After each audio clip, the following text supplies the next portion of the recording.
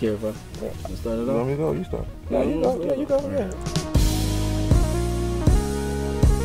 Vidal in particular will always like, no, come on, Glenn. Now you got this. Just, let's try it this way. Let's approach it this way. And it's made me a better vocalist that way. It made me overall a better artist and actually embrace the challenge instead of running away.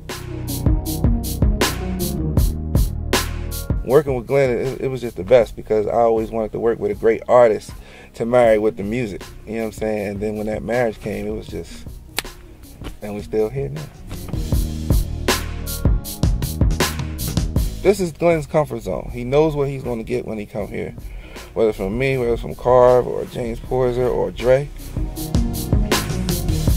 Interestingly enough, you've asked questions along the lines of the Philly connection and stuff like that. And a lot of the musicians that I met that went on that tour with me, I met through Vidal.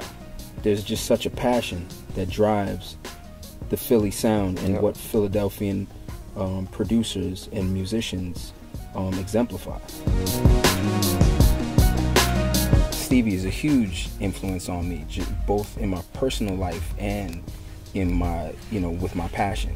Vidal found a way to display that influence, but still they'd like, okay, but we'll either take the bridge somewhere or make something like maybe how we approach the programming on the drums or how they play live drums or however they chop up the beat or whatever they do to give it a feel that will be like, okay, there's influence, but Glenn will still have identity.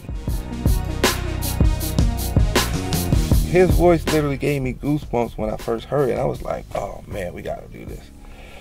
Then from that point, when Glenn came to Philly, we just meshed. It wasn't never no bad vibes. It wasn't never like it wasn't a dull moment.